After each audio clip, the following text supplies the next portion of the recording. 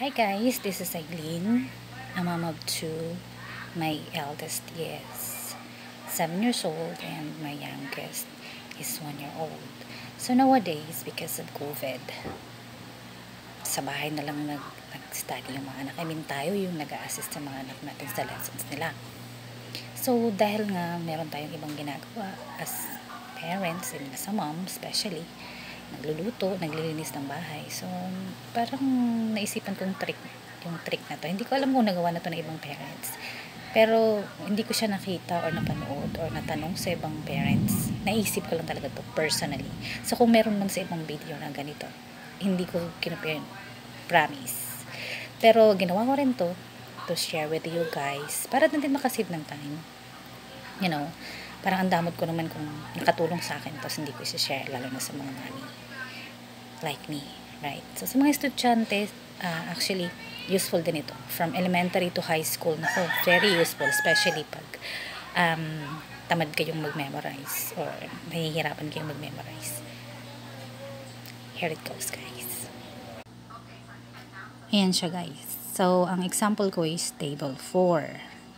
So, 4 times 0 is equals to 0. 4 times 1 is equals to 4. 4 times 2 is equals to 2.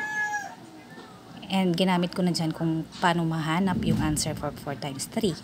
So, dahil nasa table 4, yung 8, add nyo lang yung 4, kasi table 4 nga. And then, yung answer niya is answer for 4 times 3.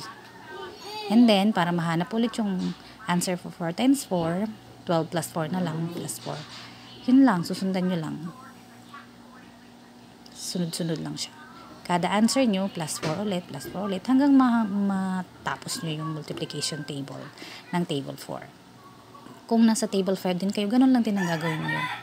O diba, you don't need to memorize. Pero you have to understand. And for the moms, you have to explain din ng maayos sa mga anak nyo kasi it's hard for them to understand din agad-agad, diba? Kasi they're young.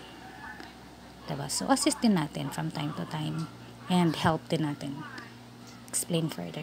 Kasi nung tinuro ko to sa anak ko, naiwanan ko na siya na yung sumagot lahat. So, na-amazed ako at napadali, diba? Hindi na kailangan mag-memorize. Kasi pag memorize mo lang siya, pag nakalimutan mo, wala na. Wherein, kung may trick kang ganito, kahit nakalimutan mo siya, meron ka ring matatakbuhan to answer, diba? So, yun lang guys. Please like if it is useful to you and subscribe na rin please. Tsaka pa-share na rin sa ibang parents and students na kailangan yung trick na to. Annyeong!